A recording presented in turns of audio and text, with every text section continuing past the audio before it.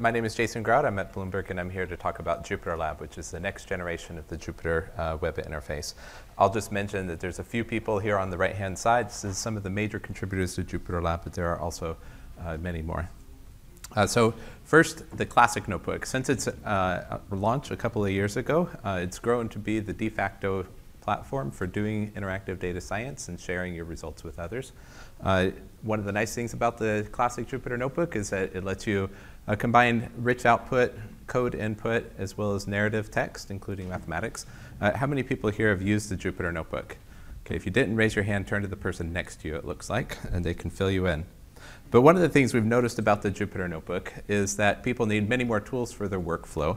And so the Jupyter Notebook's grown a few other components, for example, a terminal, a text editor, a file browser, et cetera.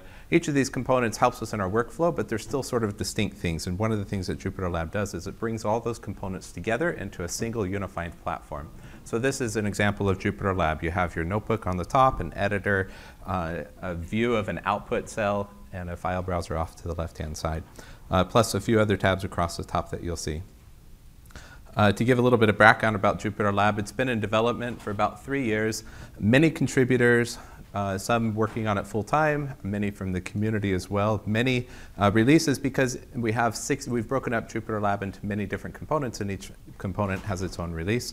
But to give you an idea, it's about 12,000 commits, which is about the same amount of commits as the classic notebook. So we've come quite far in the last 3 years with JupyterLab, and just in the last month or so we released what we call JupyterLab Beta, which really means user 1.0. It's ready for daily use. The extension developer API is still evolving, and so that's why we call it beta.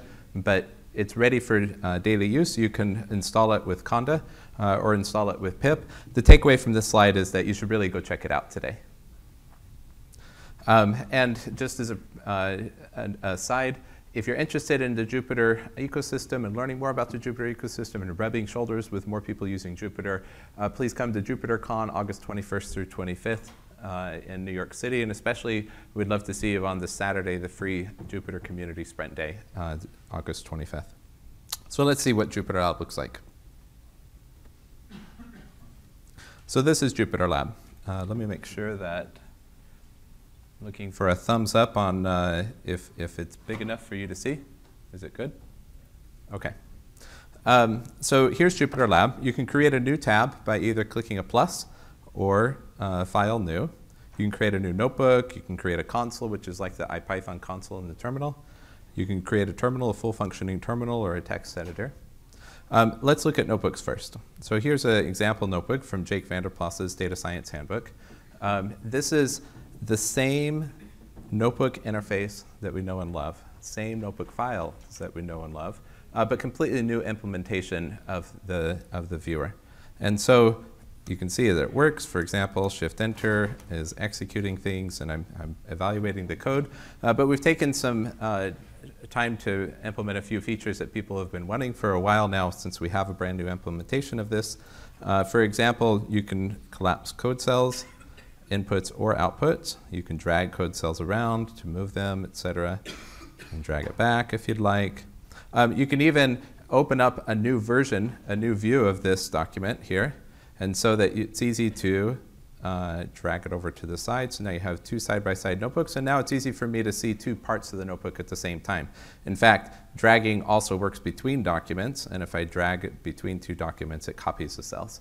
So you can have a template notebook and just copy cells into another notebook if you'd like. But it's more than just having components side by side. One of the things that bringing the components under a single platform does is it lets us have components that interact with each other. So for example, I can open up a new console for this notebook. What it does is it opens up a console that's attached to the exact same kernel as this notebook is. And now you see, as I evaluate code in the notebook, you'll see a log appearing in the console of exactly what code I've evaluated. This is nice. The log in the console is immutable. It tells me exactly what code I evaluated and what order I evaluated it. And it also allows me to play around in this kernel without messing up my notebook. I can investigate things outside of sort of my document.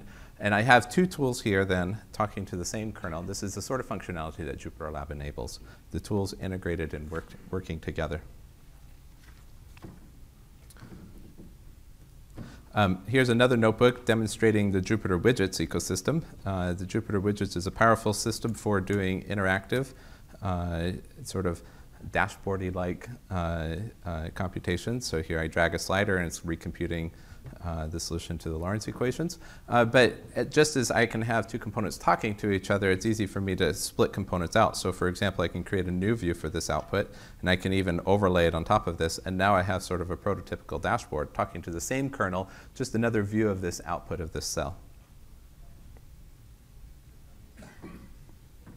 So that's a notebook. The same interface you know and love, same files that you know and love, but more powerful and integrated into the JupyterLab environment. So let's look at the editor. So here's a markdown file, for example. And with any sort of document in JupyterLab, we can have multiple viewers. So for example, I can show the markdown preview for this file and put it to the side. And this is actually a live preview. They're both viewers are talking to the same underlying model. You can see there's a live preview for the markdown.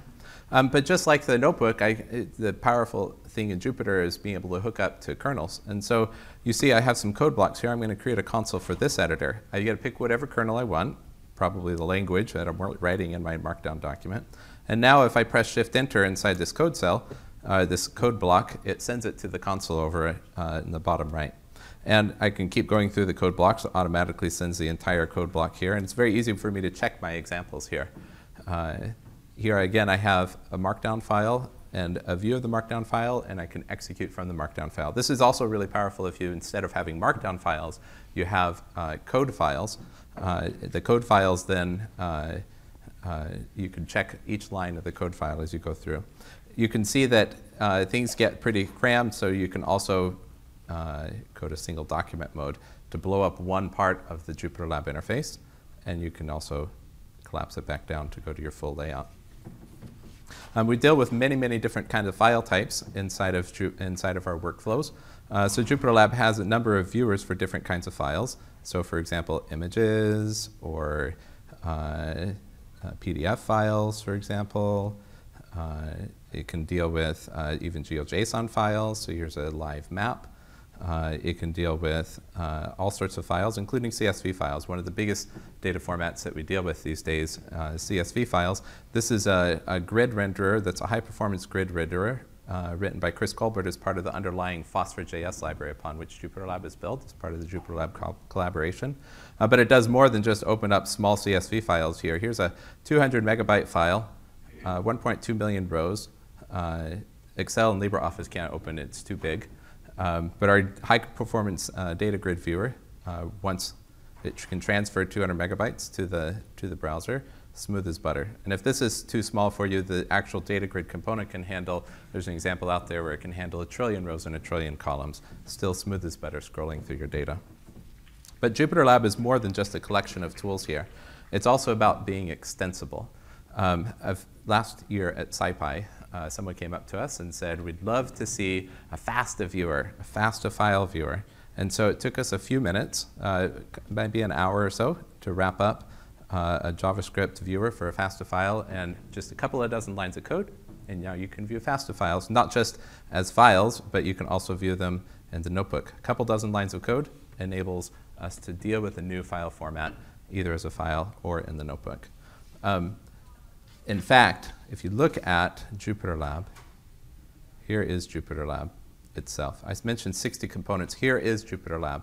It's got a console. Each one of these is a component of JupyterLab. Everything that you see here is an extension in JupyterLab, including the main menu, including the file browser, everything here.